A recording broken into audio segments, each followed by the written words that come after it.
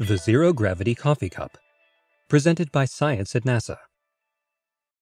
High above our planet, in the realm of satellites and space stations, the familiar rules of Earth do not apply.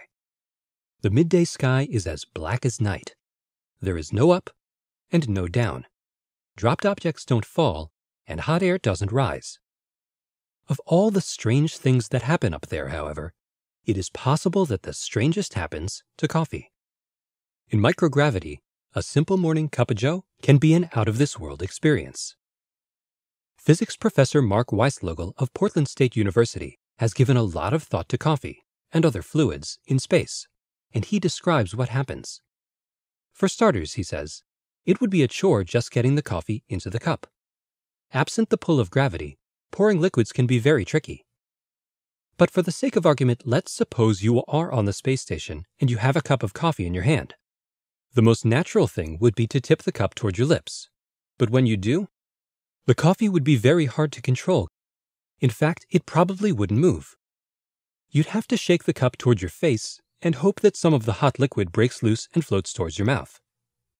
On the bright side, you will probably be wide awake by the time the cup is empty. Coffee is not the only liquid that misbehaves in space. Cryogenic fuels, thermal coolants, potable water, and urine do it too. The behavior of fluids is one of the most unintuitive things in all of spaceflight.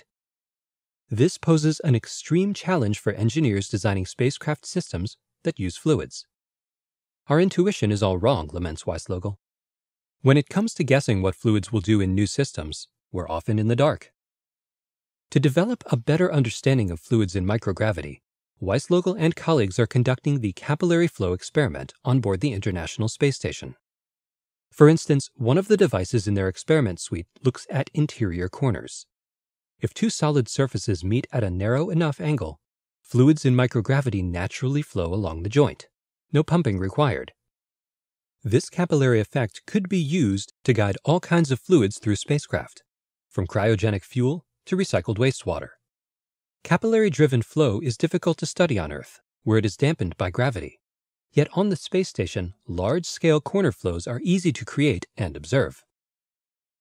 Weislogel and colleagues have already been granted 3 patents for devices invented as a result of their work.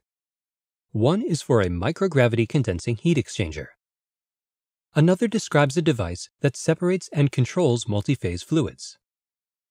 The third patent is for, you guessed it, a low-gravity coffee cup.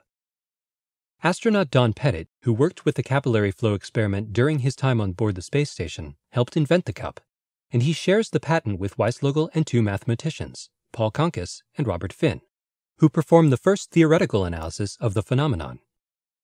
Basically, one side of the cup has a sharp interior corner.